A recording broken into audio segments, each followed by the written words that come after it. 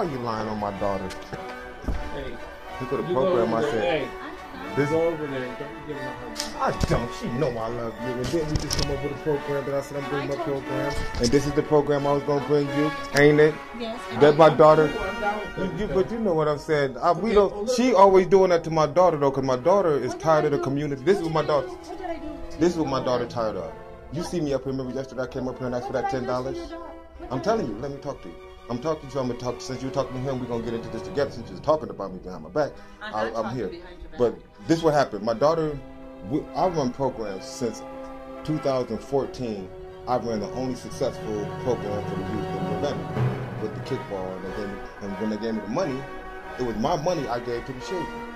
2015 come around, they said they don't want to do it no more.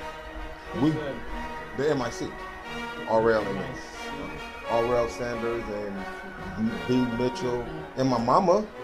I don't know who they were. Well, MIC didn't want to do the program anymore. Hey, what's going on? So what we did, we went up there. I went and got all the youth in the community, because we have a problem in our community with drugs, gangs, people being shot. We have violence, and they're not being committed. Nala, come here. They're not being committed by Nala. She is not selling drugs. Nala is not. My granddaughter is not selling drugs in the community. I'm trying to protect my granddaughter from the drug dealers in the community when she goes outside to play. Now, she's afraid of everyone. Me, I'm not afraid of anyone. So when I come down, when RL come down, you get nervous. You nervous of my little daughter Chanel, and this is Chanel's daughter. You nervous of me when I come down. You nervous of all the leaders in our community. You are nervous of. Like Chanel is the leader of all the women, the girls that push their baskets with the babies having outward pregnancies. That's my daughter and all her friends. I went down to the King Kennedy Center with my daughter and all her friends, pregnant, pushing babies. No baby daddy, no husband, no fathers to the baby. And we went down to talk to you, didn't we? And what happened when we went to the meeting? They said, y'all start y'all own. That's why you see me every day up here, because when I tried to work with them then, they turned around and looked at me and all the children in the community. They said, you start your own. I said, but why would I reinvent the wheel when, if I got to start my own, I got to come down here. You was there. But that wasn't my voice. But whoever, and y'all agreed. Hold on. I don't even know anything about that. But when I go down there, I'm always peaceful. Yes. But I'm always. Okay, hold on. I think what you've been doing over here, been saying some good stuff. I'm cool with it. All I'm saying is just be mindful and of everybody's time. When you go down, don't expect just because you're down there that everything's wrong with everything. Do I ever go in? No, dude.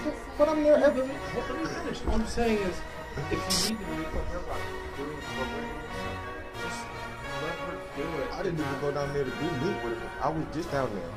My son was playing basketball by himself. So I went down there to pick him up. So then my daughter got out the car and said, look, let's go talk to Miss Edna. So I was talking to Miss Edna in the front, and there was a guy sitting there. So he was like, yeah, and he was like, yeah, what are you doing? I was like, well, I'm the only black man in this community that's in my demographic actually working to help the community with the heroin and everything, and the gang and everything. And there's another man, RL, who's our only elder. So it's only me and RL, the only people trying to help our people. But me and RL is always, I love LaJoy, but it seems like she is working as an agent against us. So that's why we're always saying, say for family and community services, she has specific programs that she has put on. They're funded by United Way, by the things she has a job to do that she's supposed to be doing. I never really sweated her about that. So don't disrespect when I went down there, she does a great job. I'll go down there. Do I ever disrespect you? You know, today, I just wanted you to not keep speaking out loud to the guests that I had at the center. But that was disrespectful. But this is what I feel. I feel it's disrespectful to them. No. Yes, I feel. You can't. But what I feel, I feel if it was disrespectful for them, they should have got up and said, "I'm sorry. Can you please?" No, they're there. They're there. They have a. We have. No, this is my community.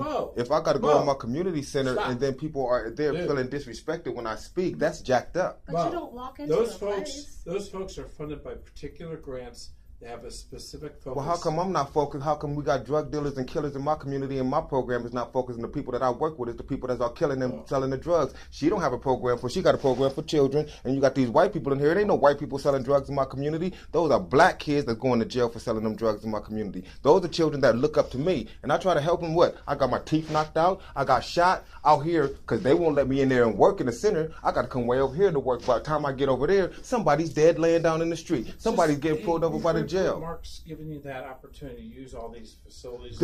And then you know what I take that as? I take that as, oh yeah, that's a thumb in my mouth, a pacifier, because I'm supposed to be at that center with those children out there selling drugs, influencing them to come into the building and not out there, giving them something to love, giving them something they're interested in, giving them a hope, giving them dreams, giving them future. I'm supposed to be there. But without me there, you don't, because they don't look up to you. They don't look up to her. They don't look up to Nala. They don't look up to Chanel. They don't look up to RL. They look up to me. And you can't get to these black children by looking around me. You've been trying it. Work with the schools. Did I try? And what did they say?